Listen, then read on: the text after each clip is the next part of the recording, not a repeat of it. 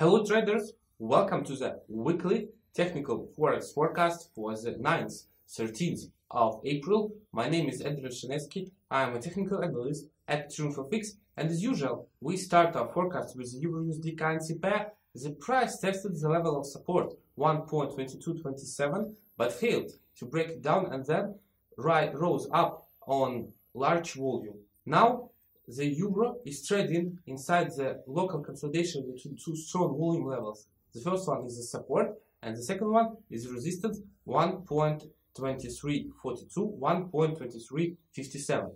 As can be seen from the volume chart, large volume is concentrated within this consolidation, so the best decision with the euro is just to wait for a confident and abrupt exit of the price from this range. The breakout movement must be supported by the large volume in order to avoid any fake breakout, and of course it will be a more reliable signal for entering the market.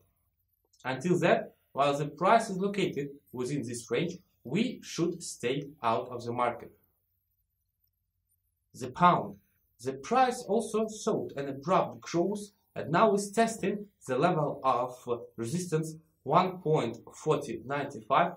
Given the fact that the rise of the pair was supported by the huge volume, we can consider a scenario of the breakout of this mark, which will be a great bullish signal and will allow us to open long positions with the pound. The breakout movement must be keen and supported by the large volume, which will be a more reliable signal for entering the market. A stop loss should be placed below the breakout volume bar, and the potential of the deal is around 110-120 pips. So with the pound, long positions after the sure breakout of the level of resistance. The yen. After the test of the level of resistance 107.48, the price fell down sharply. Moreover, the drop was supported by the large volume, which is a great bearish signal. So now, even despite the fact that there is a local uptrend, we can regard a scenario of opening short positions. Sales can be opened after a smooth upward correction of the price in order to get a better entry point. A stop loss should be placed a little bit above the level of resistance, and the potential of the deal is around 100-110 pips. So with the yen, short positions after a smooth upward correction of the price. The Canadian dollar. The price tested the new formed level of support 1.2735. After that, it showed an abrupt growth and now is testing in the middle of the local consolidation between the support and the level of resistance 1.2840. Thus, the best decision with the Canadian dollar is just to wait for a confident exit of the price from this consolidation.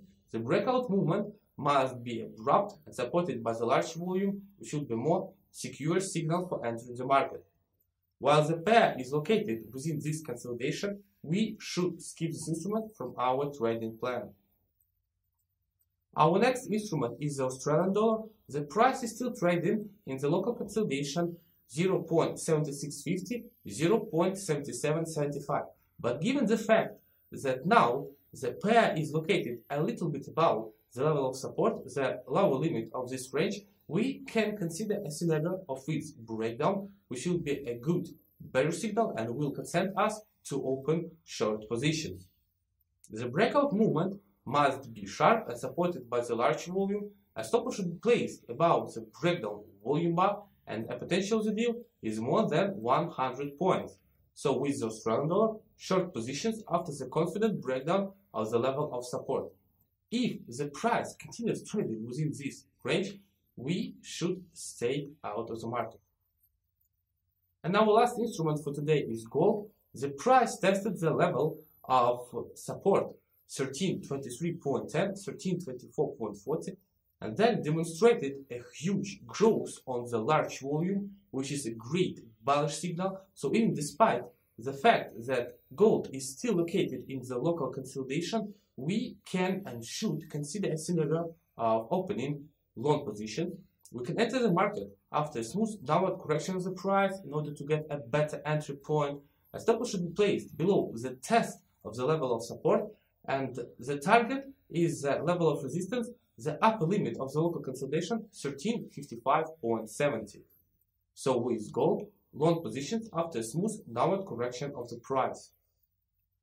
Let's take a look at the sentiment of the market. This indicator confirms our deals with the pound, with the yen, with gold, and with the Australian dollar, which is a good additional signal. With the euro and with the Canadian dollar, the situation is complicated as these currency pairs are located in ranges, so we need to wait for confident exit of prices from consolidations, and only after that we can regard new positions with these two currency pairs.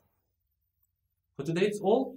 Thank you guys for watching. Hope this forecast will be useful for you. Subscribe to our channel to stay in touch with the latest researches.